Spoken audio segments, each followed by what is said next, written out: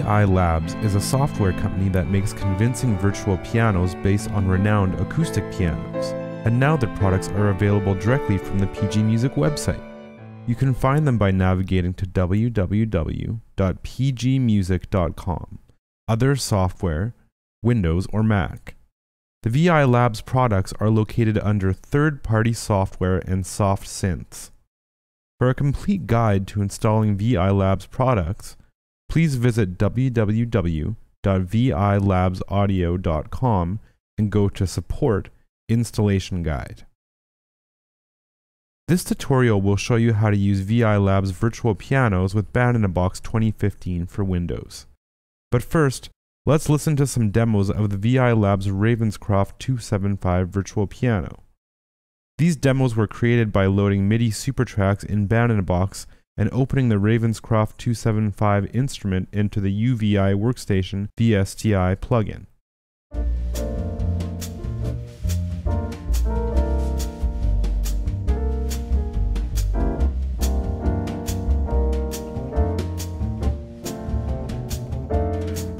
Here are the Ravenscroft 275 settings that were used for this sound.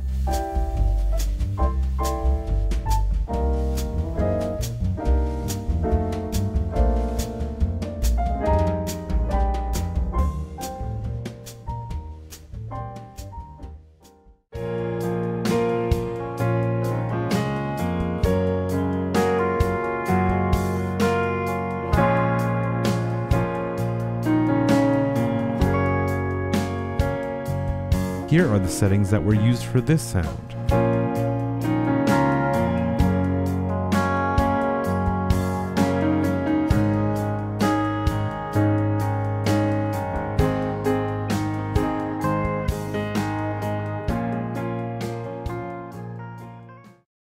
UVI Workstation acts as a host for Ravenscroft 275 and all of the True Keys pianos by VI Labs. This section will explain how to use UVI Workstation with Band-in-a-Box for Windows. After following the installation guide on the VI Labs website, you can open Band-in-a-Box. I have a classic rock project loaded right now. The piano is playing, but I want to replace it with a MIDI SuperTrack instead.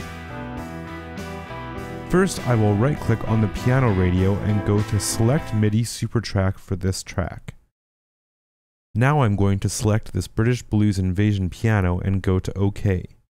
When prompted to add a high Q super patch, I will answer no, because I'm using a different instrument sound instead. Now click on the plugins icon and select Real-Time VST/DXI plugin settings. Highlight the piano button in the left column and select UVI Workstation VST from the first drop-down box on the right. If you can't find it in the list, you can locate the VST manually by clicking on Add VSTi plugin. Select the file titled UVI Workstation VST.dll from the directory where you installed it. Once the UVI Workstation is open, we can load the desired piano. If you are using the piano track in Band-in-a-Box, the MIDI data will be playing on the Part 3 channel, so select that first. Then, double-click on the bar to open the instrument browser. Your installed instruments should be visible under Sound Banks. I am going to select Ravenscroft 275. Once the instrument is loaded, you can tweak it however you like, adjusting mic levels, EQ, reverb, etc. Advanced users can also adjust the velocity range and tuning. I'm going to start the song and listen to the piano. It sounds great, but it's a bit behind the beat. Sometimes this happens when a plugin requires memory and processing power. We can compensate by right-clicking on the piano track and going to Set Track Offset. I found in my testing that -10 worked well, but this will change from system to system.